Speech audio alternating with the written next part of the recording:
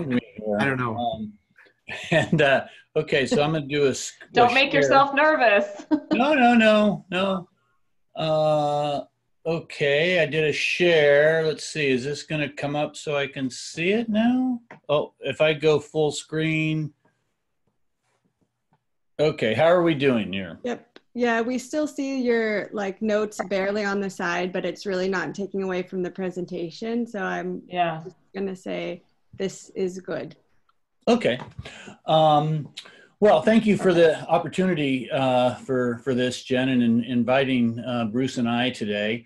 What I'd like to do is share with you a little bit about some of the work we've been doing in Alaska, Greenland, and then part of Mosaic with regards to water vapor isotopes. I thought I'd say, again, a little bit about the Arctic, kind of changes in the water cycle, say a few words about water isotopes as tools and how we're using those today. I thought it'd be good to give a little history of kind of isotope systematics, just to put this in reference, and then give you and share with you some data from Alaska, Greenland, and then a few bits about what we're doing with Mosaic. This map continues to be the same more or less year after year. The warming's pretty extensive in the Arctic, but spots of cooling are present as well. The Arctic was very different a couple of hundred years ago. Franklin expedition and many of those explorers in the 1800s encountered a system that was dominated by ice, and sometimes there was never such a thing as a summer. Today, the Arctic looks very different. We know that there's a tremendous increase in the amount of open water in the Arctic.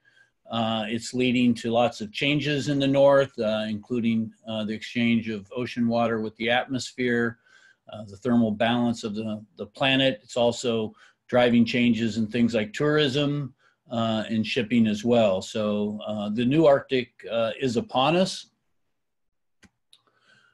As part of that, both the cryosphere and the hydrologic cycle are really important parts of the changes that we're interested in. We recognize in many parts of the north that glaciers and snow cover are changing, sea ice is becoming less abundant, and those are also associated from a cryosphere standpoint with changes in permafrost.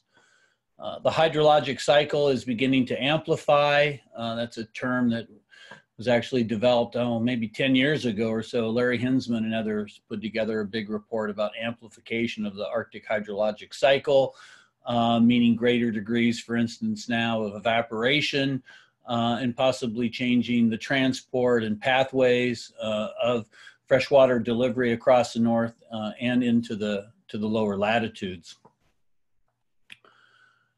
Isotopes are a tool that we've been able to use as a community to really understand processes with regards to the water cycle in the north and throughout the mid-latitudes and even into the Southern Ocean areas.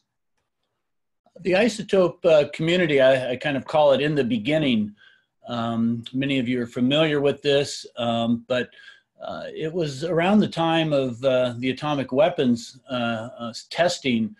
The colleagues began to collect precipitation through the IAEA network across the world. And what they found is in the upper right-hand corner here, this is the classic Dansgaard line where he was able to substitute space for temperature and took precipitation samples and analyzed those for 18O and compared those to the annual temperatures from the locations and found that temperature accounts for a large amount of the variability, and essentially areas that are very cold in either the high latitudes of the north or the south have these very depleted isotopic values, that those become less negative or enriched as you move into the mid-latitudes and into the tropics. And what it's allowed us to do was really understand that isotopes are a fingerprint of climate. In the lower left-hand side is an example of where we're plotting the two isotopes of the water molecule, hydrogen and oxygen, and creating what we call a meteoric water line. And there's some consistency in the way those two molecules behave. And again, showing that values are depleted in winter and enriched in summer, or less negative. It's a little bit tricky, some of the wording. But there's also variability around that regression line, showing that in some cases we have a lot of evaporation processes, and that those may represent either kind of warm and moist conditions or cold and dry conditions. And that variability is something that we're quite interested in because it may help us tag moisture sources.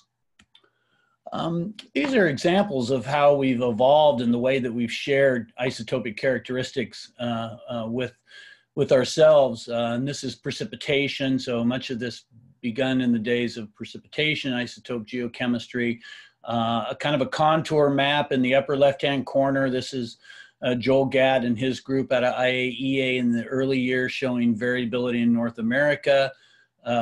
We eventually moved into a much more sophisticated mapping program. Bruce and Jim White and Ryan Vachon and I collaborated on producing this map of the monthly variability across our country. Took us 20 years to do this, but we've finally been able to look at really both the spatial and temporal variability across the entire US using our network capabilities in collaboration with NADP. And then the GIS and modeling community become even more sophisticated in the lower left-hand corner, and this map really reflects collaborations between the US and Canada to really map out what this variability looks like across all of North America. And the main points is, you know, in the upper right-hand corner there, you can see alert, very depleted values, moving over to Alaska, a little bit less depleted, moving into the kind of Canadian-US border, and then all the way down to the Gulf Coast. And so you see this latitudinal variability. But also when you look closely, you can see the Rocky Mountains stick out because of their elevation. And this is a figure that we often use to talk about why understand the modern isotope processes and characteristics. And really what it does is it's designed to give you a sense that there are lots of applications to what we do in this community, whether it be ecology and plant water use, for instance, whether it be in a big way climate proxy reconstructions. This is the ice core work that Bruce and Jim and others have really dedicated a lot of their lives to. It's also useful information for animal migration and diet ecology, but it also can be applied to GCM predictions and forecasting. And of course, central to this group is atmospheric transport modeling. I wanted to share with you a quick example of some of the work we've done out of Hubbard Brook, which has been the longest precip collection site.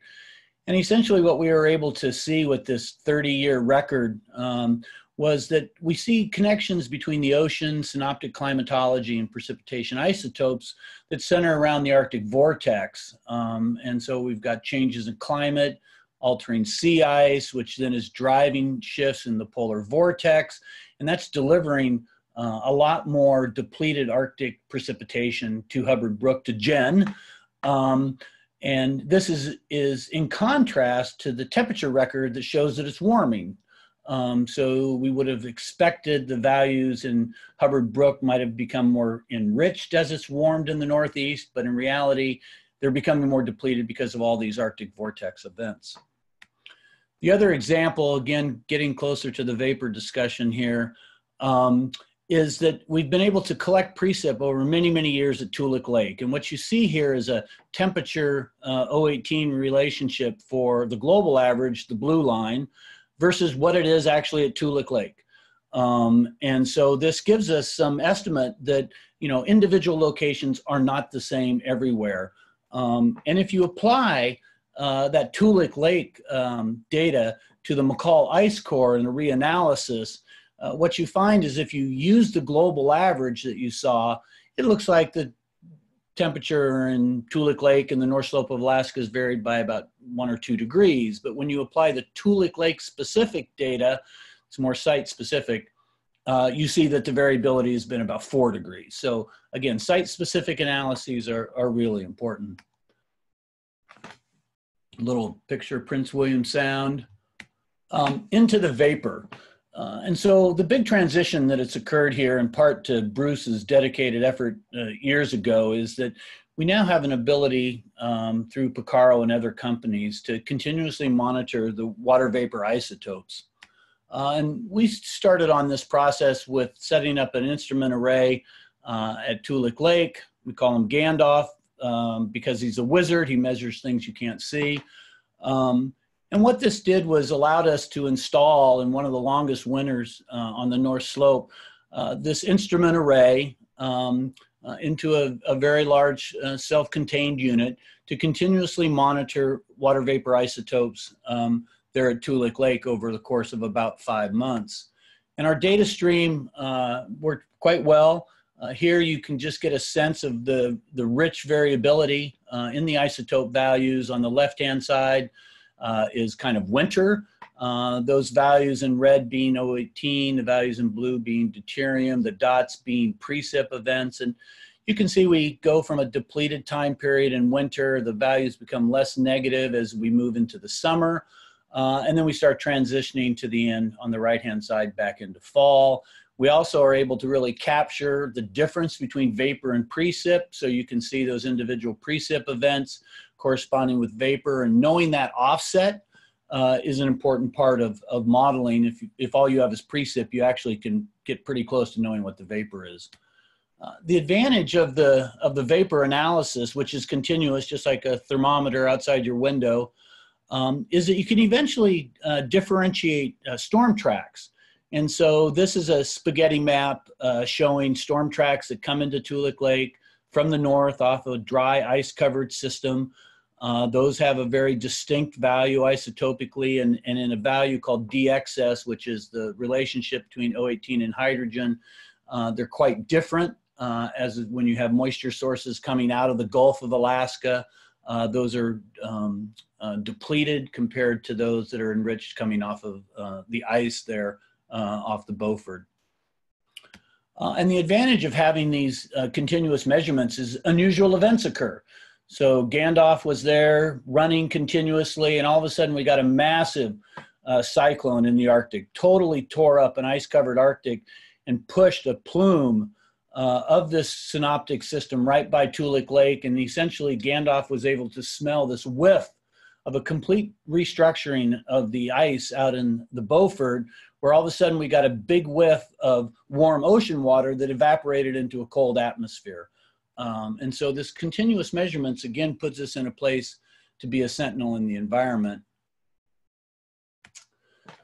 Greenland is the next place that we took Gandalf to begin our work up at Thule, where we've been pretty active for about 20 years with Jen and Bill's support. Thule Air Base has been in place since 1950s. Many of you are familiar with that. Just watching my clock here, trying to make my 15 minutes. Here's a couple of time series from the work we've been doing at Thule.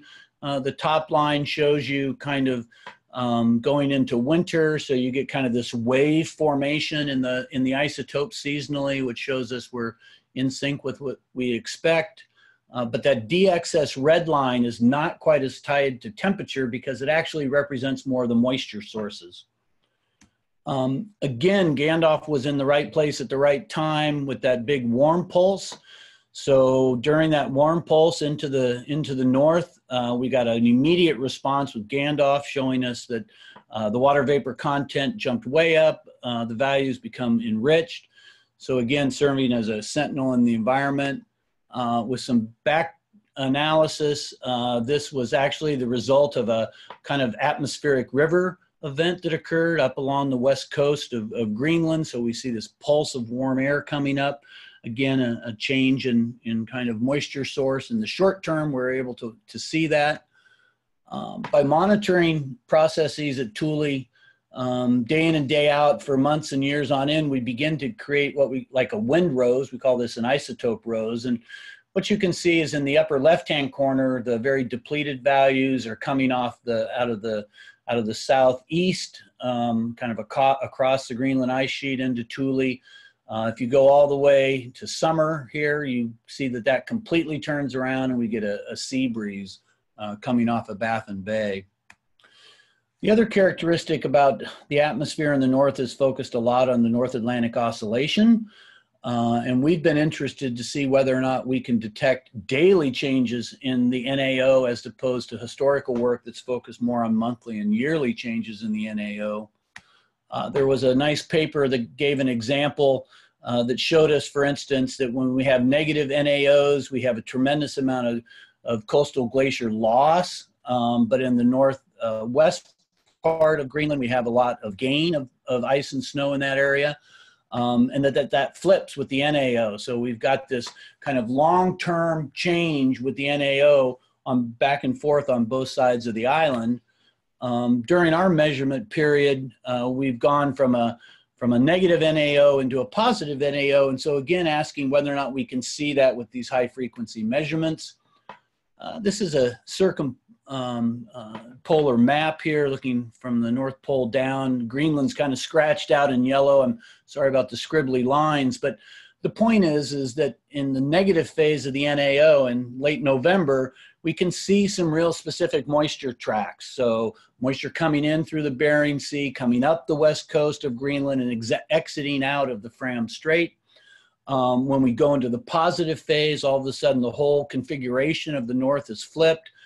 Moisture exiting the Bering, exiting down along the east coast of Greenland, going north on the east side of Svalbard and dropping into parts of northern Canada. So our work here, give me another minute and a half. Our work here has really shown that in Greenland that we have air temperature and humidity as important controls. We see moisture sources are important controls. And then I haven't shown you, but we're also seeing some real capacity to actually capture sublimation and evaporation. And so this is an important part, for instance, during these big melt events on Greenland, and we've gave a presentation at AGU about that. Mosaic, as you know, is a very active program. We've actually have a project funded. Frank and Jen have been helping us with this. Setting up a monitoring as part of the atmospheric program. What we've done is we've established collaboratively these water vapor isotope monitoring stations at Barrow and Tulik with NEON, Thule, Nord, and East Grip in the summer only with NSF. We've got Norwegian, Finland support for Apollo that is at the Zeppelin Observatory, Arctic Finland, we have a site. And in northern Sweden, we have a site, and then a collection of precip sites as well. And in the right-hand side, what you can see is the kind of example where we are using these transport models that allow us to look at connections between these sites during events. Here's a data stream that's showing you that simultaneously we have measurements from Pallas, that's Arctic Finland, Thule, polar stern data. That's going to get filled in here the next round that Martin sends us. The continuous data from Barrow and Tulik. And these are all leading to this kind of final figure where you can begin to see, and what we're learning about are these connections between the transport processes across our network. And this is a very dynamic system, almost changing daily, but this high frequency measurements are allowing us to understand that process. So last slide. Continuous real-time high-frequency measurements are teaching us about the processes and mechanisms governing water vapor isotopes. And a network of stations on land and in the Arctic Ocean provides a completely new perspective on atmospheric transport. With that, thank you. Sorry, I'm a couple minutes over. Oh, no worries. I think we'll be okay. Do we want to, does anybody have one or two questions maybe for Jeff before we go to Bruce, and then we'll, we can do a lot more questions after that as well. Should I get out of my stop share? Probably, unless somebody has a specific question about one of your figures, but see if we have any discussion here. Hi, this is Irina Petropolsky. I have a question about these observations. Are these, how long, I missed how long they've been taken. Is this recent? Our observations at Thule have been over 2 years now. So we have we've been very fortunate that we had sampling and analysis before Mosaic, for instance. So we almost have a year before Mosaic started. So now we have this kind of completed network during Mosaic. Our work in Arctic Finland has also been over about 2 years. Barrow and Tulik have been about 1.5 years or 2 running as well. And some of the other sites, for instance, Nord, where Hercules is, that's a newer site. Apollo got started in December. So yeah, there's some variability between the sites, but right now it's very we're fortunate to be pretty comprehensive. All of the sites operating since Mosaic kicked off in the fall. Okay, thank you. Okay, I think we'll go ahead and go to Bruce. All right.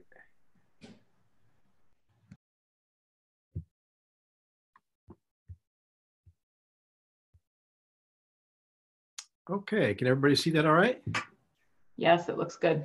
Okay, I'm getting pop-up messages from my screen that my internet connection is intermittent, so if I have to change rooms in the middle of this, bear with me. But you can always stop your video camera too. Sometimes that helps with bandwidth. Okay, great, thanks. While you're talking. So today I want to tell you about some of the atmospheric measurements we're making in Northeast Greenland. And I just want to acknowledge all my co-collaborators here, most of which are from Instar and several of which are from the University of Bergen in Norway, and also our funding. This is what I'm going to show you today has been funded by an eager grant through Jen Mercer, and it's in conjunction with our field site in Northeast Greenland. For those of you who are not familiar with eScript, this is a site in Northeast Greenland that was established 4 or 5 years ago for the primary purposes of drilling a deep ice core in an active, fast-moving ice stream, largely motivated by ice dynamics. But of course, there's a paleoclimate component, and our lab is working to measure the stable isotopes of the ice core from the eScript site. This is an international site. It's about 12 different countries with dozens of scientists working on another number of ancillary projects associated with surface science programs, radar, and a host of other projects that are sort of in support of the eScript ice core. Here you can see the geodesic dome that's actually sitting on skis that was towed from the site in Northwest Greenland, about 400 kilometers away, to establish our base camp. And then it's supported seasonally with the addition of weather ports there. You can see a person off to the left walking from that pile of snow. That's actually a tunnel that goes down into the underground works where the science trench and the drill trench are located. It's been operating for the last few summers. As you might guess, we're taking a break from 2020 due to the COVID-19, and we'll resume our operations in 2021. So our primary goal there, as I mentioned, is the ice core. I'm not going to talk about that, but it is worth mentioning because it is part of our motivation. We're using a continuous flow method to develop our ice core record in situ on site, or have been. And this method allows us, unlike previous methods of the last few decades where we cut up small samples and measure discrete samples, we're melting the entire sticks of ice and developing about 2,400 data points per meter, which has opened up a whole cottage industry of spectral analysis into paleoclimate events. You can see the NEEM drill on the left and the crews working in the science trench there. So thank you, Jeff, for a great introduction to sort of stable isotopes, but I can't give a talk on stable isotopes without giving a tip of the hat to our late, great Willie Dansgaard, upon whose shoulders this science stands. That plot is very famous. Jeff had the same plot there, showing the temperature dependence of isotopes. This is why, for those few of you who may not know, this is why paleo temperature proxies and ice cores works. So this has been a robust relationship around for many years, giving us great insights into climate dynamics from the past in ice cores. But we're also learning to look at water vapor and how it makes its way into the ice core. So there's this assumption that there's a transfer function of climate from the atmosphere to the ice core, to the ice sheet, and stored in the ice core. It's true. But as we measure the surface processes, we're aware of a lot of excursions that are part of the post-depositional process. This is some data from my colleague Hans Christian Steen Larsen, who at his tower measured humidity, temperature, and isotopes on a Picarro real time over many seasons. And here's a stack profile from just a week, 10 days in Julian day 180. And you can see a diurnal pattern in temperature and humidity, but also in stable isotopes. And this is quite interesting to us because all of us who've dug snow pits are very aware that there's a very chaotic signal in the snowpack, which eventually is diffused down into a very discernible signal, seasonal signal in the ice core. But this was some work that HC did, and I'll walk you through this. There's a lot going on this slide. This shows the blue line is 018 of the water vapor collected to the tower. The red line represents little snow samples from the top ½ centimeter of snow. The gray areas are precipitation events, and the white boxes are clear sky between precipitation events. And what you'll notice is the red line kind of follows the blue line in between precipitation events. So this is our two-way conversation that the ice sheet is talking to the atmosphere and it's relating. So I don't think Willie's going to turn over in his grave, but ice cores are, and isotopes and ice cores are governed not only by the precipitation isotopes, but also what's going on the surface. So it kind of is a challenge to our assumption of over 50 years, but we want to know how important is this to the paleoclimate record. So this is just one of the motivations for taking a closer look at water vapor isotopes. But we're also interested in how that might relate to sublimation and vapor flux.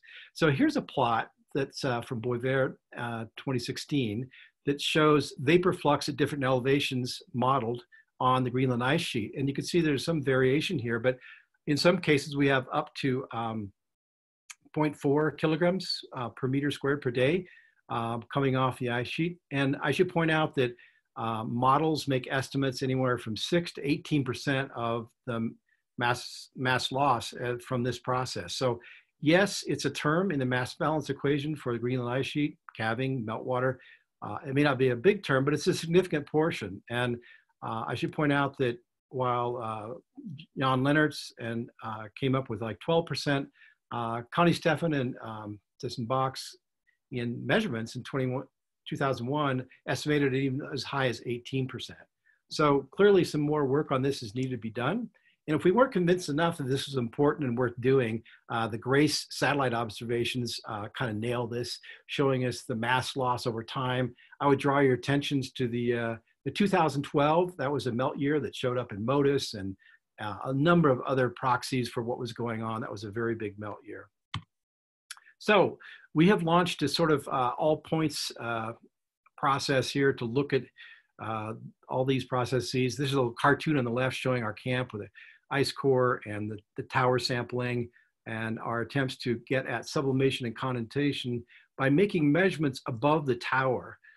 If we had unlimited funds and bold twin otter pilots, we could probably probe this planetary boundary layer or between the troposphere and the near atmosphere of the ice sheet with aircraft. That's expensive and dangerous. And the obvious solution to us was to kind of pioneer a pathway where we might measure this interface with drones, including a multi-rotor in 2018 and a fixed wing that we pioneered in 2019. And in the right slide there, you can see the location of the East Grip camp from a digital elevation model that shows actually its location at the top of that moving ice stream. So for those of you who make measurements of isotopes, you might understand that it's not a given or an obvious that you might be able to collect a sample in a flask and then later analyze its water vapor for isotopes. Water is a very sticky molecule. We had to take some important things into consideration when designing a platform to do this. Glass turned out to be the only substance to really do this with any sort of authenticity. But we pioneered that using this off-the-shelf DJI multi-rotor drone with a little 6-flask package so we could take aloft. And here you can see there's a scattered temperature plot there due in part to a low-cost temperature probe and some hysteresis in the sensor. but you get an idea for the temperature profile there. And we were able to collect flasks in pairs at these different altitudes, and measuring them later on the surface within minutes to within an hour or two, we found that we could get reproducibility between the flasks here shown at 68 meters and 131 meters. They agree with basically within the reproducibility of the Picaro instrument itself. This was kind of a jaw-dropping, astonishing realization to us that we could actually make measurements with this kind of precision. So it gave us some hope. And I should point out that one of the shortcomings of the season is we discovered that running off-the-shelf multi-rotors at 75 North had real problems with magnetic interference and flight control, leading to erratic flight behavior, uncontrollable yaw, and it would pick a direction and go. And it gave me all this gray hair. Fortunately, no one was hurt. We got samples, we proved the concept, and we decided the next year to come back with a fixed wing platform. Here you can see, this is a 10-foot wide wingspan. This is a fixed wing that's made by a group in Boulder called Black Swift Technologies. We chose it because it has this modular capability. So the payload there is, can handle a 2.5 kilogram payload. So if you can come up with something that fits into the form factor of that nose cone and is 2.5 kilograms, it can fly. And this group is an offshoot of the CU Aerospace Engineering Group. And they worked with us to allow us to make our own nose cone. Here I'm showing you the latest evolution, but this is how we took our 6 flasks and put them in that form factor. They're 500 cc flasks. They're controlled with a Arduino-based or Feather-based control that actually goes through the aircraft communication systems. We learned that our temperature and relative humidity measurements were not nearly as good as they could or should be. So we borrowed a page out of the Radioson group and gone with a Vesela temperature relative humidity probe. Getting a fast responsive probe is really critical in these cold Arctic environments where we're operating at minus 25, minus 30 degrees Celsius. You really need something that's going to respond quickly because we're moving at a minimum of 12 meters a second. But the nice thing is we could print much of this in our own lab on a 3D printer and construct this right at home. So moving forward, this is what it looks like in the field. This is a launch you're seeing off a pneumatic rail. This is very similar to what you might see being launched off an aircraft carrier. A large volume of compressed air is released instantaneously in a system that launches the aircraft. It's completely controlled with a tablet. You don't have to be a pilot. I'm not a pilot. I have no interest in being trained as one. It's now on its way to a controlled pre-programmed orbit. And then we can specify ascent and descent and landing. It's equipped with a radar altimeter. So when it gets close to the ground, the laser altimeter senses the ground, cuts the engine and flares and lands. So what do we get from it? We take our measurements very carefully on the ascent going up. We're looking at humidity and temperature, which we quickly translate into potential temperature and specific humidity along with pressure to get the altitude. It's really important that we get this data real time because the boundary layer may be at a different altitude or not there at all. And so we want to inform our sampling altitudes.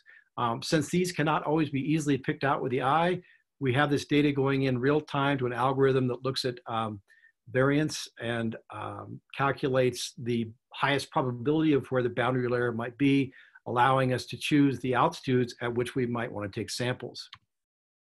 So here's a plot of a handful of flights from last year. You can see the boundary layer in some cases is quite distinct and others not so much. The gray line is what I will show you today, which has the most distinct boundary layer condition here, about 250 meters altitude. I should point out we're flying at about the ground surface level is about 2,700 meters at the East Grip site, and we're going up to 500 meters above ground level. We have clearance from the Danish equivalent of the FAA to fly to 15,000 feet in a restricted flight zone that is ours. We just are in close contact with them regarding our flights. So here's what we get. We have here in black is a specific humidity line, and the red dots represent where we sampled above and below the green dotted line, which was the best guess for the boundary layer based on the algorithm, with the blue purple lines as the uncertainty on that. And you can see the surface samples, which are right on top of each other, were in exact agreement, and you get a little more spread up here in time and space, but basically we're seeing a 20 per mil jump across this interface. So we get a really radical picture of vapor transport through the lower atmosphere. I won't spend a lot of time on this, but I will tell you that making these water vapor measurements on the surface is accuracy and precision are super important. On the right, you can see where samples from the flasks are once on the ground are fed into the cavity ring down Picaro. And on the left part of it is our method to introduce isotopic standards through a nebulizer, creating a sort of sonic velocity spray into a tube furnace that allows us to calibrate the isotopes. But it's also important that we really are able to characterize the instrument's concentration dependence, so we can really reduce the amount of water vapor going into the instrument and characterize the curve. So it's important to have sort of a lab on the field along with this project. So all of the data we're producing is going to be used by our team of modeling people. Here's the MAR model simulation outputs for eScript in June of 19 over the week in June. You can see in the upper plot is temperature, and the lower plot is specific humidity.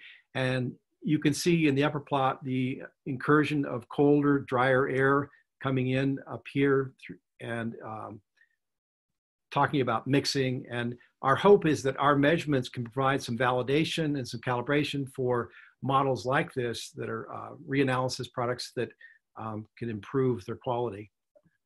So here's an example of the lower atmospheric structure over Summit and eScript from the model outputs, looking at summers and winters. Summer in the upper plot, looking at water vapor and temperature in the lower plot.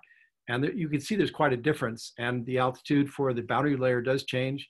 But the take-home message here is that the eScript measurements can add important understanding of model representations in the lower boundary. Off to your right side is the level at which the model has data points. And you can sort of see our height there, how high we can go, about 500 meters. So I'll give you one example of some of the profiles looking with the drone measurements compared with the MAR model, and then also the PROMICE, the weather station located near eScript. And you can see there's a fairly constant offset between the weather station temperature and the rather simple temperature measurement that was being used that year. So the accuracy may be an issue there for a degree or so, but in general, the model is not seeing exactly what the profiles we are seeing. Sometimes it gets the right shape, sometimes it's close, but there's room for a lot of improvement here, and we need more investigations clearly, and we hope to be back in 2021. So our future plans for this, we want to return to Greenland and maximize the sampling density in space and time. And in the postseason, we'll couple this with rigorous model comparisons.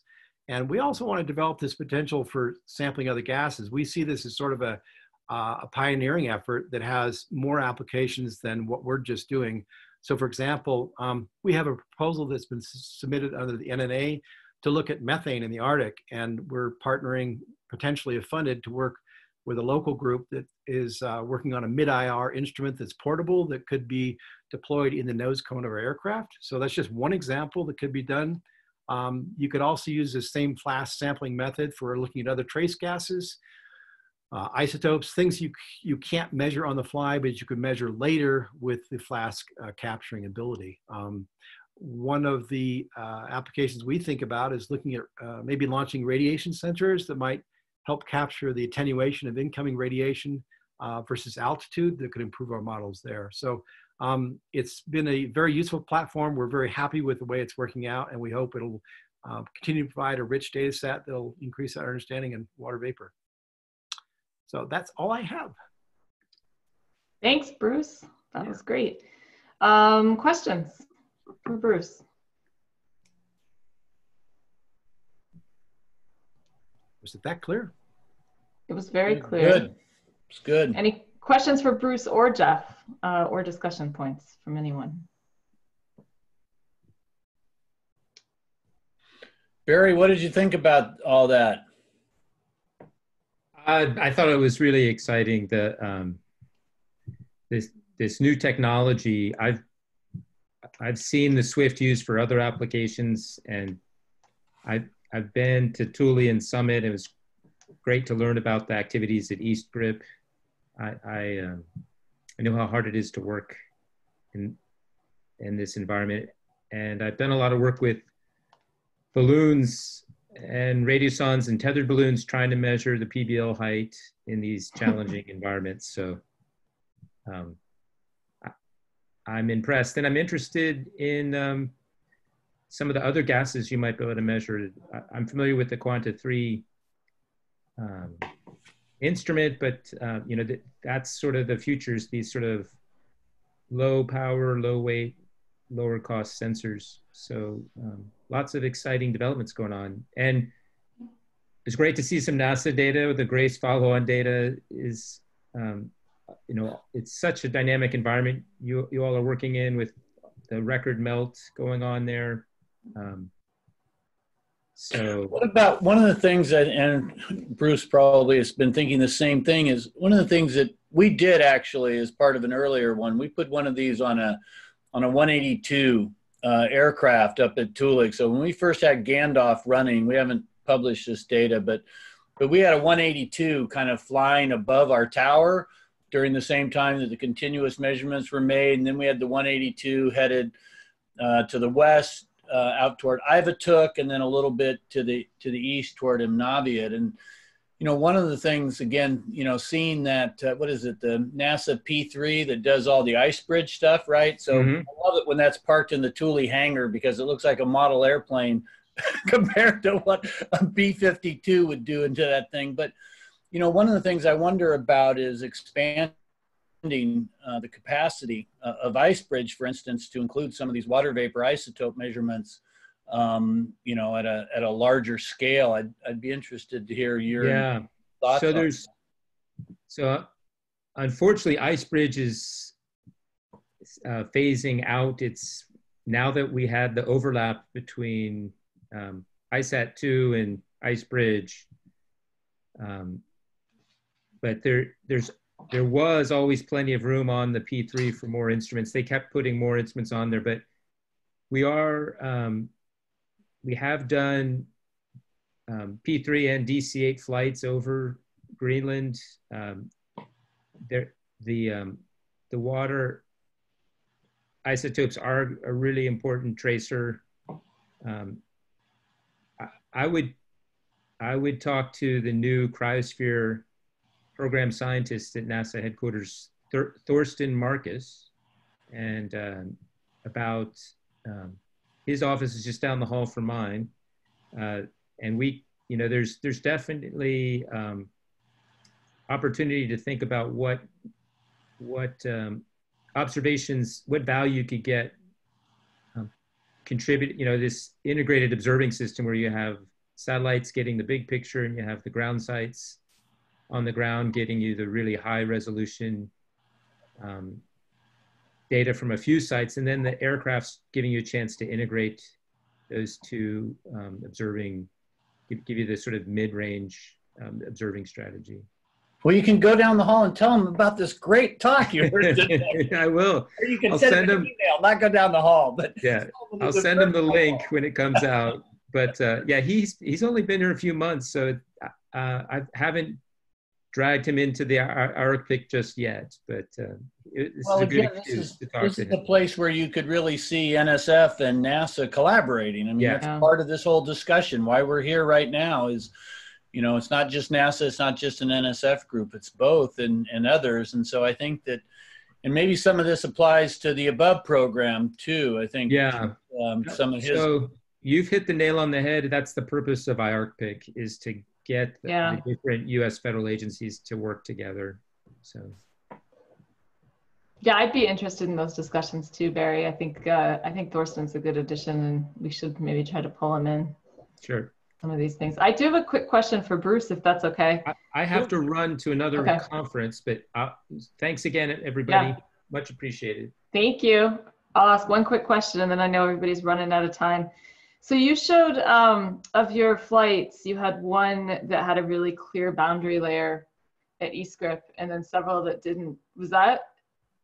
Did that surprise you? And then did you see large differences in your flash sample measurements on the flights that didn't have a distinguished boundary layer? Anything at all based on altitude, or was it pretty well mixed? Yeah, well, based on this is our real first adventure into this, everything was a surprise. So maybe from an atmospheric standpoint, it wasn't surprising that the boundary layer is not. Oh, we lost him. Yeah, maybe he'll come back. Sometimes mine goes out. Oh, he's back. Okay. I'm back. So you're back. We lost you for a second. Okay. Yeah, everything was a surprise because we were first doing it.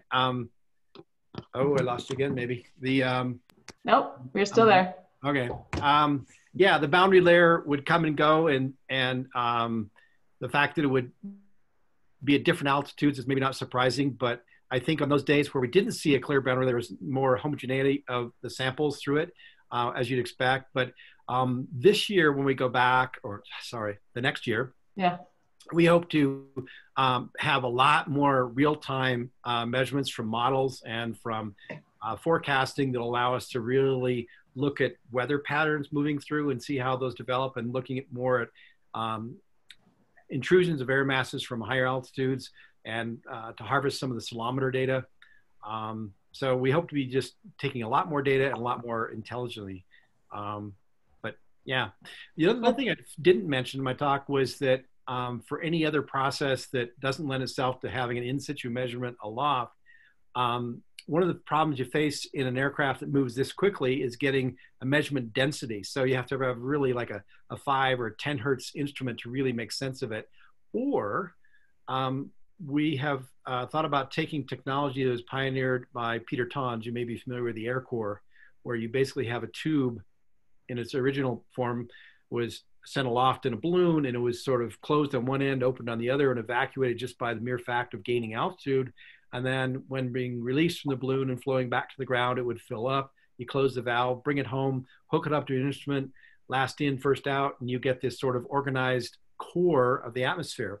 Well, that same concept can be applied horizontally. If you have a critical flow constriction and a pump, you can actually core the air and couple that with your GPS location to measure whatever you want. And in that, you can sample quickly and measure slowly. And so you can use instruments that need more time in the cavity that way, and sort of basically virtually slow your aircraft down. So those are some of the things we're thinking about. Cool. Okay, well, we're 5 minutes past the hour, so unfortunately, I think we're going to have to stop our call. If people have additional questions or discussion, I would certainly encourage you to reach out to our speakers. And I want to thank both Jeff and Bruce for being with us today and giving these great talks. So I'll save my questions for conversations that we have, as I'm sure I'll be talking to both of you soon. Great. But I definitely encourage people to reach out and continue the conversation if you weren't able to ask your questions today. So thank you, both of you, for especially for pleasure. Thanks for organizing. Yeah, notice. Thank you. Yeah. Thank you, Meredith. Yeah, thanks, everyone. Thank you. Yeah. Anything else, Meredith, or should we sign off? I'm just putting in the chat box there the link to the meeting. That's where the recording will be posted. We're running a little bit behind on that right now, but it will be posted there. There's also comment section at the bottom. So if you want to ask questions or continue discussion there, it's a good place to do it. So if we recorded our own, where do we find that? I don't know. Bruce said, hit record. I hit it. I didn't know where it went. It will become obvious once you close Zoom, I think. Okay. I've done this once before. Okay. Call Bruce. Yeah, call me. Okay, you guys. Thank you, everyone. Stay healthy. Take care. See you next time. You too. Bye now. Bye.